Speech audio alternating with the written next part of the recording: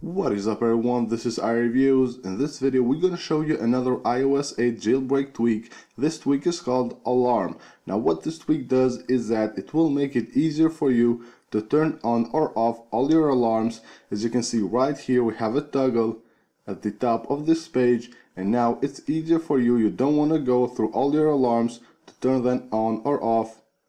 All you have to do now is just tap this toggle right here.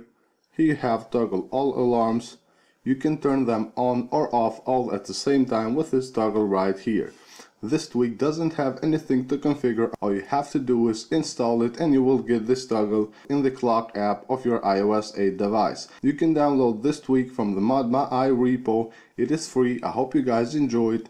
Don't forget to subscribe to our channel. Also go ahead and follow us on Twitter. You can find the link to our Twitter account in the description of this video.